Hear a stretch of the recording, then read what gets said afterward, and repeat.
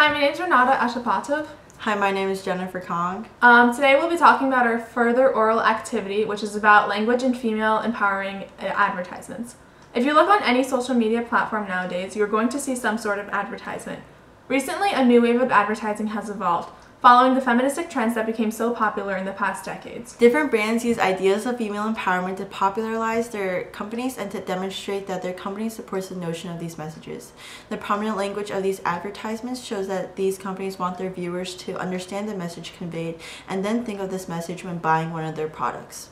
They are using language to influence consumers into appreciating the stance the company holds. Many of these advertisements do not even advertise a single product. Rather, they are just campaigns of female empowerment that impact the women who make up most of their consumer market and sway them into buying products of the specific company. This type of advertising has gained the name of femvertising, where female empowerment is the marketing technique used to drive sales. We will be analyzing the following femvertisements: Dove's Real Beauty campaign, CoverGirl's Girls Can campaign, and Always Like a Girl campaign. Our learning outcome is to analyze how audience and purpose affect the structure and content of texts. In this case, we will be analyzing how women and female empowerment affect the advertisements companies choose to create for their brand. We are now going to talk about the history of advertising to demonstrate the different portrayals of women in the past and the present. According to William M. O'Barr in A Brief History of Advertising in America, since the 1600s, advertising has been shown in print media. In the 1700s, advertising began to tell stories about the products, and in the mid-1800s was the age of the newspaper advertisement. By the 1900s, the new platform of advertising consisted of salesmen, and branding did not exist until then. When the internet took over in the 1900s, advertising was completely revolutionized with the new usage of the internet and desertion of other marketing platforms. In terms of audience, ads have always been female targeted, since women make up 70 to 80% of consumers and influence 91% of home purchases. 75% of women are primary shoppers for their home. However, it was always a man's voice that was behind the selling: how to make housework easier, how to be proper mothers and wives, and how to be passive and domestic were all messages of 1900s advertising until the 1970s, when a new wave of feminism came into play. In the 1960s, Virginia Slim, the godmother of feminist brands, started selling female empowerment in her campaign to sell cigarettes with the "You've Come a Long Way, Baby" slogan. It is now a part of a growing trend of femvertising, such that ads are embracing feminist ideals and female empowerment to sell products. This can be due to the growing influence feminism and women's empowerment have in pop culture. About a year ago, marketing women empowerment was popular because people thought that Hillary Clinton would be the first female president. But now, for women, it is a small act of resistance. Samantha Skay is a key person when discussing femvertising. She is the president and chief revenue marketing officer of She Knows Media, a digital media company for women. This company emphasizes the importance of female empowerment, and they recently started giving out awards to different companies who created successful empowering videos. Skay wants companies to effectively use these empowering campaigns as a means for advertising and to use feelings to personally connect with the women watching these advertisements. Women empowerment and capitalism are everywhere. Since Dove released its Real Beauty campaign in 2014, a multitude of other companies such as Google, Procter & Gamble, Verizon, and Chevrolet have released empowering videos of empowering women. According to Fama Francisco, Vice President for the Global Feminine Care at Procter & Gamble, femvertising works because these types of ads champion girls and women. They speak directly to them and the people who love them and celebrate them during various aspects of their lives. And these campaigns work for companies. Dove's sales jumped from $2.5 billion to $4 billion since the launch of its Real Beauty campaign. These campaigns are meant to drive product sale, but this means that they are exploiting women's wants of feeling attractive and beautiful and female empowerment to sell their product. We will now be exploring Dove's use of language in its Real Beauty campaign to promote its brand.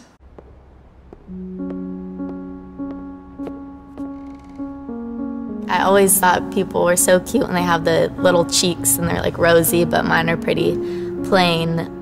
If I was gonna change one feature about my face, I would say that I would want fuller lips. I'm definitely a person that looks tired when I'm tired, and when people say that, I immediately am like, oh man. I'm starting to already get little crow's feet and stuff, which like my mom has, so yeah. We'll begin. First of all, Tell me about your hair. Brown, long, I guess a little bit past my shoulders. Your jaw. My mom told me I had a big jaw. Yeah, they're brown eyebrows, dark brown eyebrows. Okay. I didn't know what he was doing, but then I could tell after several questions that he was drawing me. Tell me about your chin. I guess I haven't really compared it to anyone else's chin, but especially when like I smile, I just feel like it kind of protrudes a little bit. What would be your most prominent feature? I kind of have a fat, rounder face. The older I've gotten, the more freckles I've gotten. You sort of realize, oh man, now I have to talk about myself and think about my looks. Today I'm going to ask you some questions about a person you met earlier, and I'm going to ask you some general questions about their face. She was thin, so you could see her cheekbones.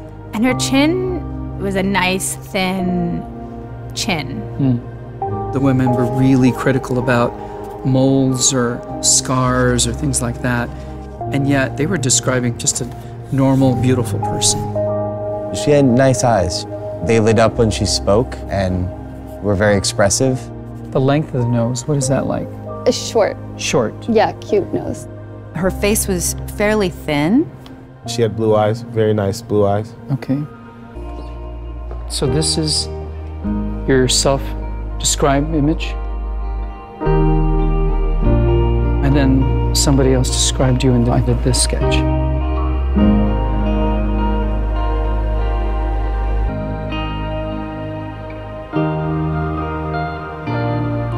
It's pretty different. Which is very strange.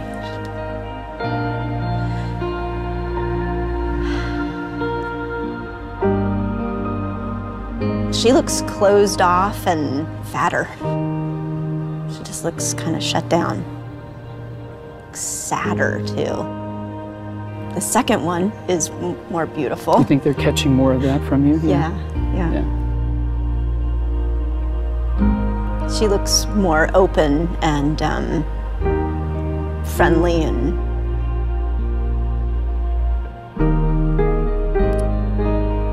happy.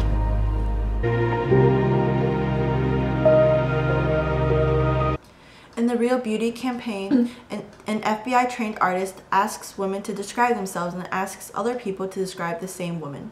He draws both versions of women and compares the drawings side by side. In this ad, language plays a large role in the description of women. When the women were asked to describe themselves, they used words and phrases such as plain, crow's feet, and I feel like it kind of protrudes a little bit, and fat, rounder face. These words have a negative connotation and demonstrate that when describing themselves, women concentrate on their moles, scars, and other attributes that they do not like. The women also say, "My mom told me I have a big jaw," and "I want fuller lips."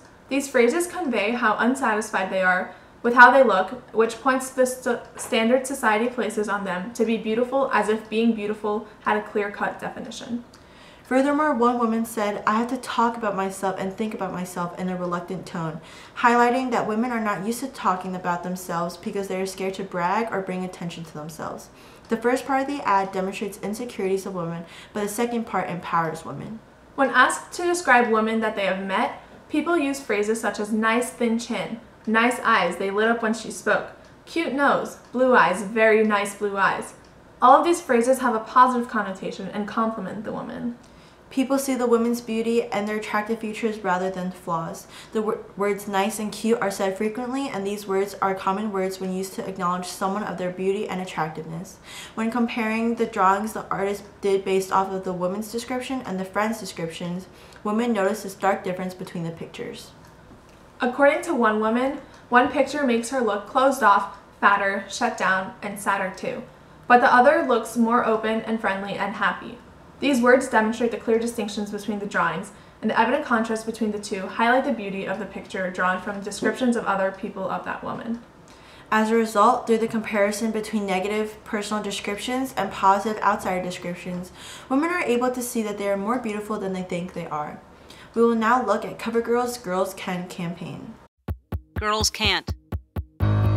Sometimes you hear it, but more often you feel it. Girls can't rock. Girls can't be strong. Girls can't check.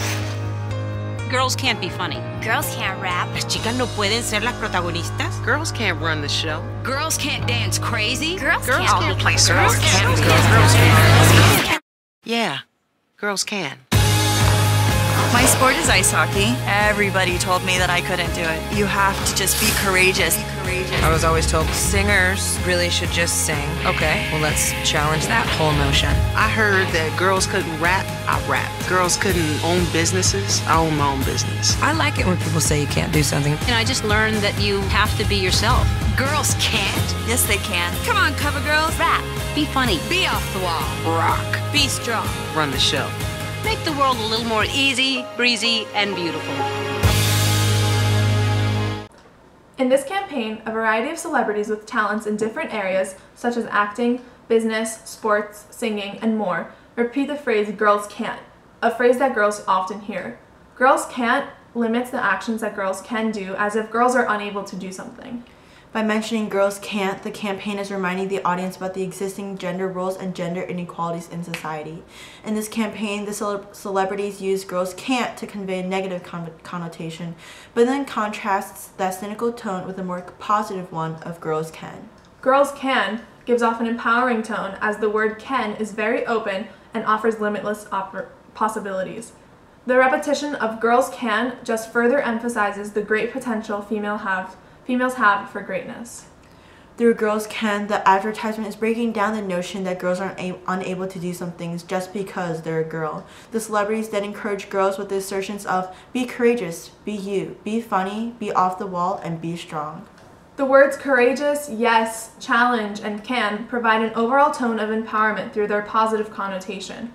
Moreover, the continuous inclusion of the word be conveys to girls that they can be anything they want, further breaking down gender inequalities by providing equal opportunities to women and girls. This ad empowers females through their usage of liberating, inspirational words and phrases to highlight the talent and power of women. Now we will analyze an Always Like a Girl campaign. Hi. Okay, so I'm gonna just give you some actions to do. And just do the first thing that comes to mind. Show me what it looks like to run like a girl. My hair. Oh my God. Show me what it looks like to fight like a girl. Now throw like a girl. Aww. My name is Dakota, and I'm 10 years old. Show me what it looks like to run like a girl. Throw like a girl. Fight like a girl. What does it mean to you when I say run like a girl? It means run fast as you can. Is like a girl a good thing? Actually, I don't know if it's a bad thing or a good thing. It sounds like a bad thing. It sounds like you're trying to humiliate someone. So when they're in that vulnerable time between 10 and 12, how do you think it affects them when somebody uses like a girl as an insult? I think it definitely drops their self-confidence. If somebody else says that running like a girl or kicking like a girl or shooting like a girl is something that you shouldn't be doing, that's their problem. Because if you're still scoring and you're still getting to the ball on time and you're still being first, you're doing it right. Doesn't matter what they say. I mean, yes, I kick like a girl and I swim like a girl and I walk like a girl and I wake up in the morning like a girl because I am a girl. And that is not something that I should be ashamed of. So I'm gonna do it anyway. That's what they should do.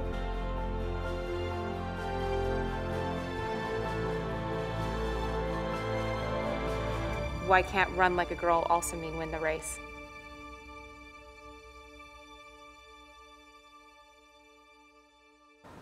In this advertisement, a producer brings forth women and men of different age groups and asks them to do actions like a girl. The grown women, men, and younger boys followed what you would stereotypically think of when someone says to do something like a girl. They were asked to run like a girl, so they showed that they put in minimum effort and did not really attempt to run. They were asked to fight like a girl, so they simply flailed their arms and pretended to fight. They were asked to throw like a girl, so they showed the same minimum effort and simply tossed the ball to the ground. The producer then asked young girls the same question, and there's a stark difference between the way young girls reacted and the way older people reacted. The young girls ran as fast as they could, fought as boldly as they could, and threw as hard as they could. The difference between how the older people interpreted this phrase and how the younger girls interpreted this phrase was evident through their actions. The producer's goal with this advertisement was to demonstrate how like a girl may be detrimental because of the way one interprets it. The grown women and men grew up with the idea that doing something like a girl is shameful and is used as an insult.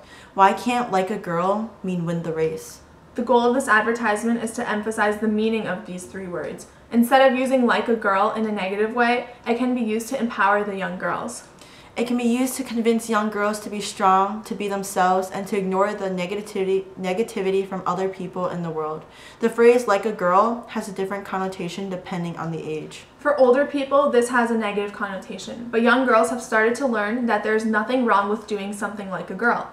Many people find it important to teach young girls more and more about standing up for themselves and not letting anyone bring them down just because they are girls. Young girls are now constantly surrounded with the messages of empowerment, leading them to grow up stronger and to fully take advantage of all life has to offer. Advertisements like this truly embody the ability of one phrase to impact future generations of girls. One linguistic aspect of these femvertisements include the addition of a hashtag to the different campaigns. CoverGirl has the hashtag #GirlsCan and always has the hashtag #LikeAGirl. The inclusion of these hashtags allow for women to associate a short, catchy phrase to the ad to always remind them of what they can do and how they should be feeling about themselves. A woman who has seen one advertisement and remembers the hashtag is likely to remember the way the campaign made her feel when she watched it. These hashtags are a way for these advertisements to go viral, especially on social media. The hashtag becomes trends. Women view these trends. More women experience the empowerment conveyed by the ad. And now the company has more people viewing their ad and more people buying their products. Another linguistic aspect of these femvertisements includes the connotations the words used in the videos have. Most commonly, the advertisements demonstrate how women use negative words when talking about themselves, or how people use negative words when talking about the ability of a woman. In Dove's commercial, women used harsher words to emphasize flaws that they see within themselves, while other people use nice, kind words to describe the beauty within the women. In CoverGirl's commercial, the connotations associated with can't and can are shown with how the successful women like Ellen DeGeneres and Pink discuss what girls should be doing. They should be doing anything that they can and anything that they want, and they should not be letting anyone tell them what they cannot do and who they cannot be. In Always' commercial, the connotation associated with the like a girl phrase is shown to be different based on age. All these commercials shift from a negative connotation to a positive one, demonstrating how women should feel empowered and should be happy and positive in life, opposed to the initial pessimistic mindset they all demonstrated. Overall, femvertising is using female empowerment to promote a company's product or brand. This has been a growing trend due to the still existing gender inequalities and stereotypes and has effective results. However, activists are scared that commercialization of empowerment weakens their efforts of improving women's rights. Therefore, empowering rhetoric must be genuine. Most companies do not invest in women empowerment programs, but use these feministic phrases as a marketing technique to get consumers to buy from the brand. We're not saying femvertising is wrong or immoral, but if a company wants to use empowering rhetoric, it must be genuine, or else the companies are just exploiting women, which juxtaposes the content of the ad. Femvertising is effective through the usage of connotation and feministic phrases to not only promote a company's brand, but to also increase women's empowerment, as can be seen through these examples of femvertisements. Thank you. Thank you.